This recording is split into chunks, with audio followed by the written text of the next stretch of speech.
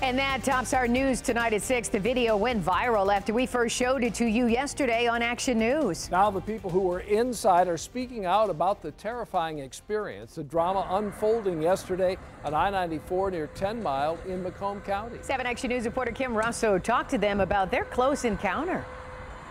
He was driving down the highway, smelled something funny, then realized his truck was on fire.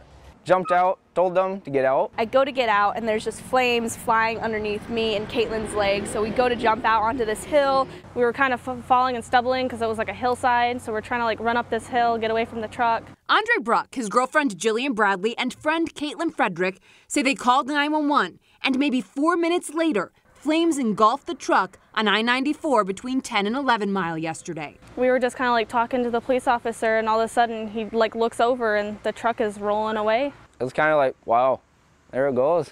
They say the fire must have burned through the F-150's brakes. It rolled on fire through thick traffic until it hit a wall.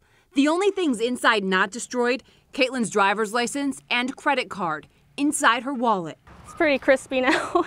The truck is a tough loss, as Andre says he could not afford full coverage. The cost is just too high for a driver his age. Today, by the way, is his birthday. He says as he jumped out of the truck next to traffic, he wondered if he would make it to 20. It's my 20th birthday. I'm like, I'm barely 20. You know, I want to live to be a little bit older at least. As for what caused this, firefighters told them they believed it was a problem with the truck's exhaust system. Kim Russell, 7 Action News.